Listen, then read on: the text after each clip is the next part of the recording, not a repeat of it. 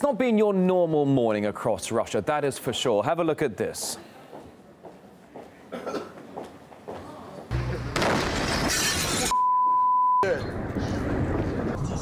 And people in the Urals region are having basically seen burning objects raining down from the sky after a meteorite exploded above the Earth, causing a meteor shower. Let's join RT's Irina Galushko now to talk more about this, because ultimately I had a pretty terrifying morning, and I'm not even in that part of Russia, the biggest country in the world, and yet we have what is essentially a startling display in the morning skies. Absolutely. Well, that's the map behind me.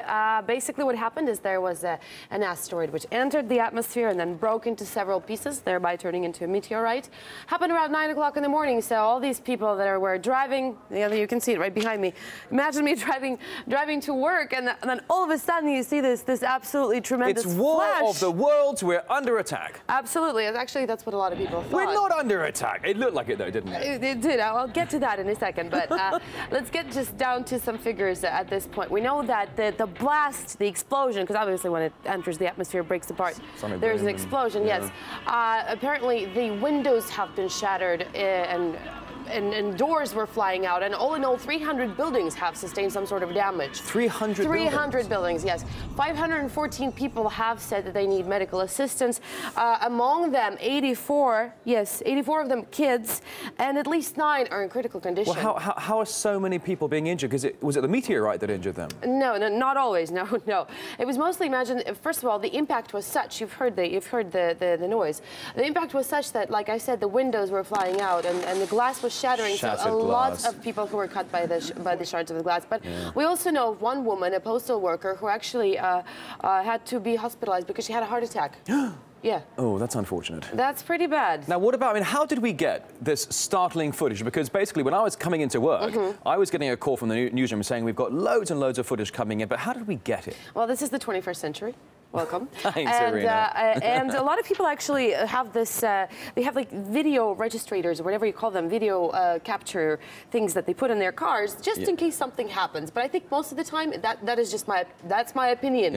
I think they put them there just in case something unique like this happens. Hence all this stunning footage. Absolutely. Well, I think this is a security camera from an office, and again, I'm standing in the midst of it. That girl hit the deck. Yeah, it actually does look like an explosion. That's what happens, and that's how people actually got injured. That's where it's no surprise, and in the early hours of the morning, that people think you're under attack when you see the streaks across the sky and you hear these sonic booms or the fracturing of this heavenly body. I mean, it's absolutely incredible, really. Well, not really a lot of things are heavenly about it, except for maybe the appearance.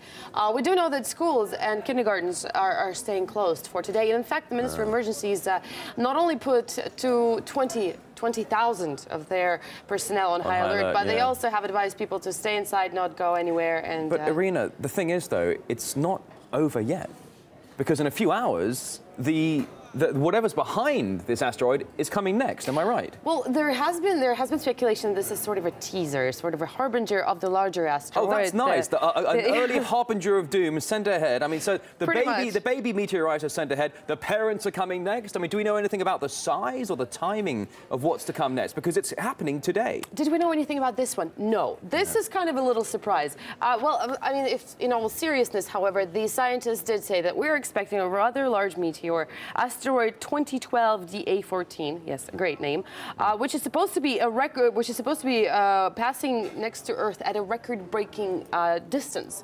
So it's actually close, but a lot of people are actually saying that what we saw this morning in Chelyabinsk is actually a part of it. That's just, one of the asteroids or little meteors that are following in it, and we shouldn't really be bracing ourselves for an impact and calling Bruce Willis. Calling Bruce Willis. I'm sure his phone's been going off the hook for quite some time now. He's changed his number. But we have plenty of asteroid and comet stories throughout 2013. We've got one comet Ison that is coming in a few months. It'll be visible from the days of summer all the way to the days of winter. It'll be the brightest thing in the night sky apart from the moon. So mid 2013 to the end of 2013, you can see it with your naked eye. It's going to be soaring across the sky for a few months. That's going to be incredible. And then in 2029, we've got Apophis. Now, this thing is big. And how big are we talking?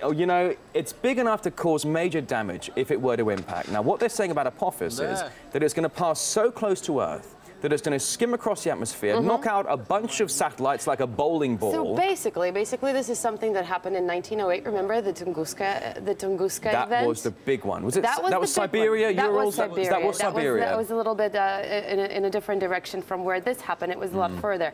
But speaking of Chelyabinsk region, I think it's important to mention that this was actually a hub for nuclear research, and one of the biggest nuclear storage facilities in the country, called Mayak, is actually in the vicinity of Chelyabinsk.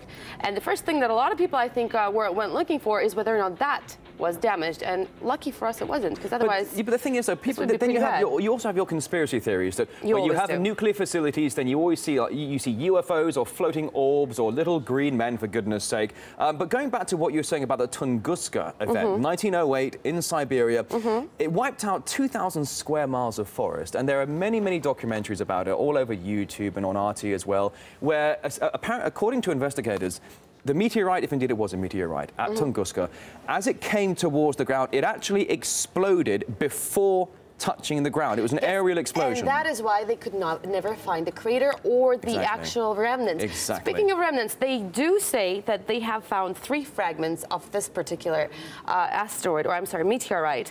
And they also, but this is an unconfirmed report, they say that they have found 1 crater at least 6 meters in diameter. So that's pretty big. Yeah. But again, the impact, you have to understand that that's where it's coming from. But again, the report about the crater is unconfirmed, but they have found 3 fragments. So it would be interesting to see, to analyze it and see what exactly those things are made out of. Yeah, absolutely so that would be right. that's one thing that we should be, I guess, looking out for. Well, I was just going to say, this comet that's coming up mid to late 2013 that we're all going to be able to watch for months in the sky, this comet Ison, apparently it's coming from the Ison Nebula, which basically spits out an interstellar highway of debris that is now going to be spilling into... we do need a map. We need a map of the sky. And we need more time to talk about this, I think, as well. Absolutely. But whatever the case, we're still taking in footage here at RT, so if indeed you have any footage you can share with us, you can just get in contact with us at rt.com.